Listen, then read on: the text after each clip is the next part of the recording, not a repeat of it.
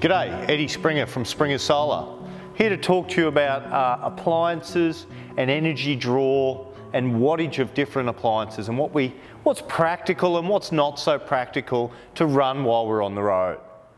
So on our little display setup we have here, we've got a simple voltmeter and a battery monitor. Now this is a Victron battery monitor, allows us to see battery voltage, amps, watts, and amp hours consumed out of our battery.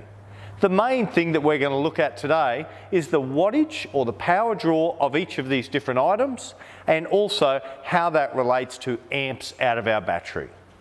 So we'll start and we will look at a few different items that we're going to run.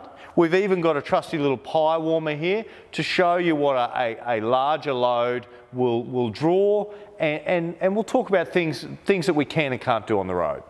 So small LED lights, you know, are drawing between the two of them up to about 1 amp. Now 1 amp equates to, 12 or 13 watts. We continue to run those lights for an hour. We've drawn 1 amp hour or 12 watt hours out of our battery in that hour.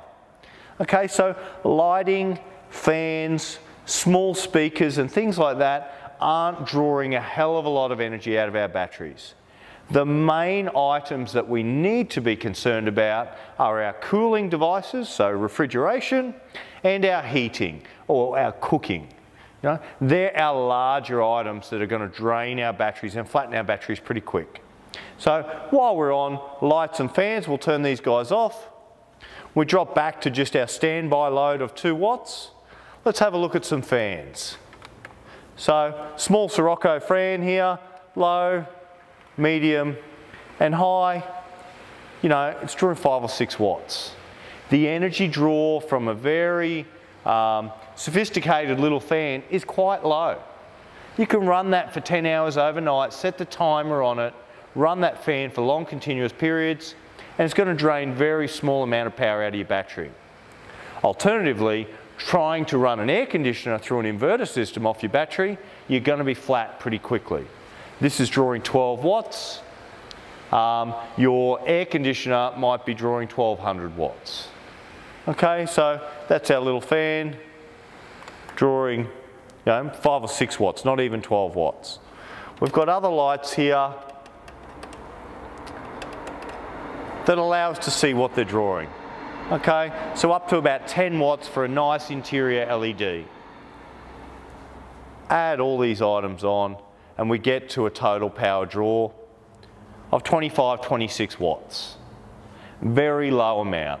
Lighting, fans, small appliances, not something we need to consider too much.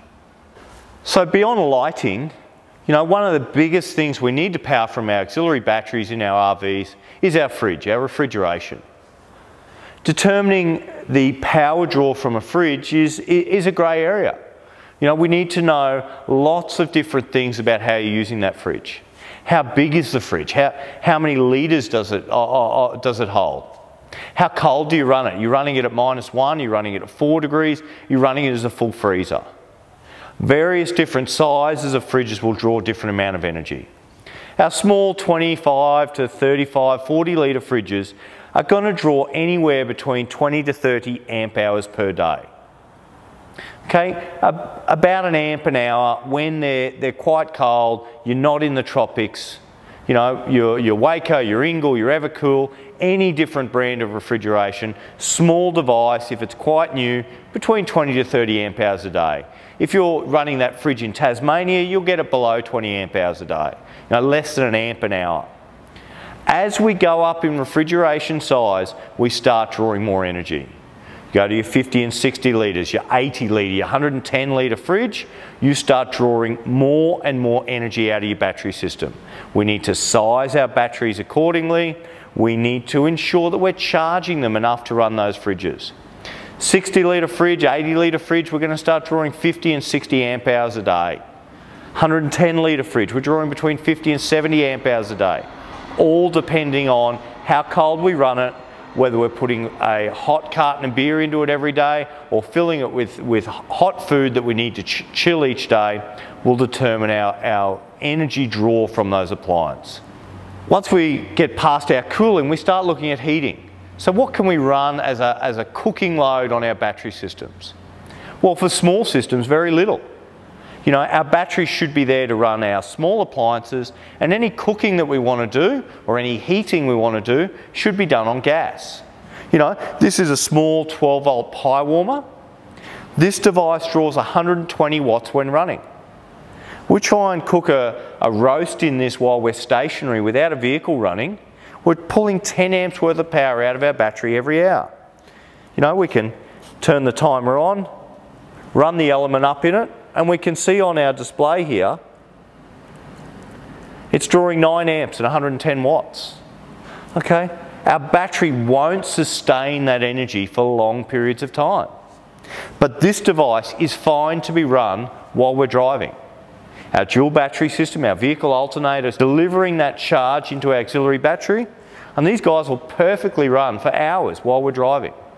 You know, pick your destination, put a couple of frozen pies in there, an hour and a half later, get to your location, pies are toasty, you know, you're ready to roll. But practically running that while stationary, unless the sun's shining, you've got a big solar system, you will struggle to keep up to it. Other cooking elements that we might consider impractical to run while we're away would be a toaster or a fry pan. Now, you can run these systems on large vehicles, lithium batteries, lots of solar, but on a small vehicle setup, small caravan setup, you're better off trying to move to a gas cooking device for these appliances. So those large heating loads, we really need to try and do outside on the barbecue away from our batteries. You know, batteries trying to run inverters to sustain cooking, you either need a very expensive setup or you're going to shorten the life of your battery dramatically. You know, although an electric blanket might seem like a good idea to take, you know, keep you comfortable at night, the overall 10 hours of sleeping with an electric blanket on, drawing 30 or 40 watts per hour, you're really going to start draining your batteries quickly. And we need them for our essential services like fridges and lighting. So be careful about what you want to take. Choose your appliances properly and carefully. Look at the wattage of the different devices you want to use so that you extend the life of your batteries and you're not over discharging that battery. Another item that some people talk to us about running is air conditioning. You know, can I run my air conditioner off my batteries? Well, the answer is yes, but to do it economically is a no. You know, I've got some caravan setups, big lithium batteries, rooftop covered in solar panels, that can run an air conditioner for an hour or two in the middle of the day, but to sustain an air conditioning load for long periods of time off a battery bank is really impractical. The cost to outlay onto that sort of system just to run an aircon, you know, is not something that's feasible for the everyday RVer. So air conditioning is generally a no. When you're sizing your system and designing your RV with your batteries and your auxiliary battery system to run different items, be careful with what you use. Lighting, fans, other devices, no problem. The larger equipment you want to run, choose carefully, because the bigger the load, the bigger the device, the more batteries you'll need and the more cost you'll have involved. And the harder it is to charge them each day and sustain those items day in, day out while you're on the road and while you're on your trip.